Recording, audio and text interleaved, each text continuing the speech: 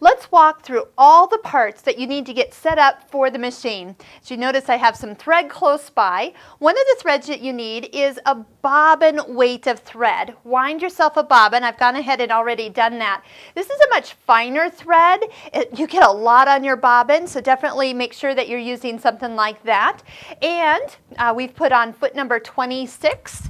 That's kind of like a darning foot. We've put on a single hole or straight stitch throat plate, and also told the machine that we've done so by telling it that we're not using the 9mm throat plate but the 0mm.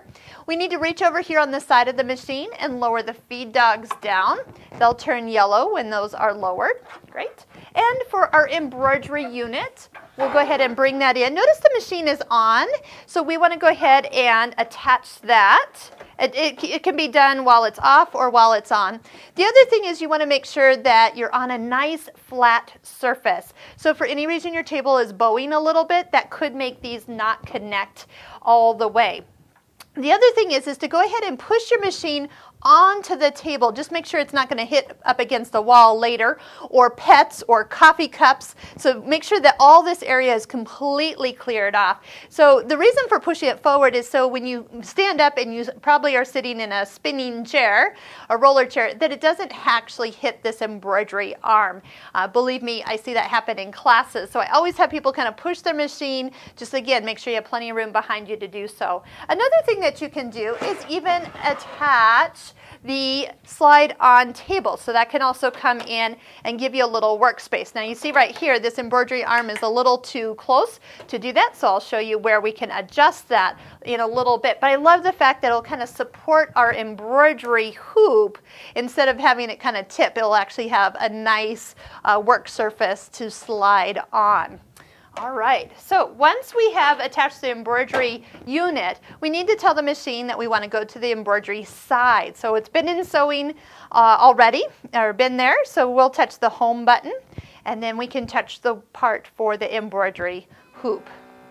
So everything will kind of reset, and then we'll be able to get into our machine. We've got alphabets, we've got built-in designs, we've got anything that we've saved. So let's just go in here, we'll just pick out something fun. These are some quilting designs, actually. Can you imagine quilting your embroidery, quilting with your embroidery machine? It's something that we do quite often because of, well, I don't know about you, but sometimes my feathers don't turn out as perfect. And this is one way I can go ahead and get that set up. We've gone ahead and put an embroidery needle in with your fabric is what you're kind of matching. So with the cotton fabric with 2 layers of tearaway stabilizer, we could use either a 75-11 embroidery needle or a 90-14. Kind of just depends on what you are doing. That's kind of a halfway point. If you're starting to get more layers or something thicker, go with the bigger needle. Something lighter and not so heavily stitched, you can definitely use the smaller needle. So let's go ahead and we'll just thread up. We've gone ahead and we've put our embroidery or bobbin thread in the bobbin.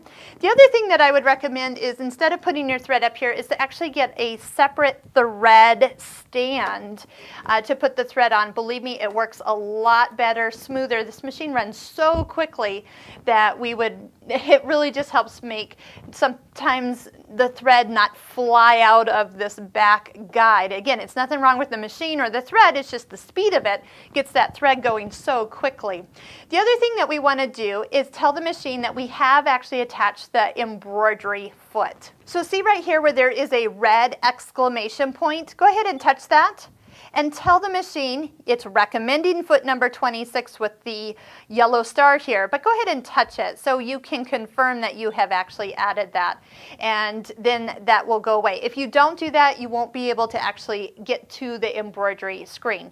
The other thing is this design was a smaller design, so it does recommend the smaller of the hoops, actually the medium hoop. So let's go ahead and start by telling it that we will be using the oval hoop, and then that one will be all set up. So we'll get into how we get to the embroidery part, what else you can do with this design for the eye for information, things we can do. We can size this, rotate it.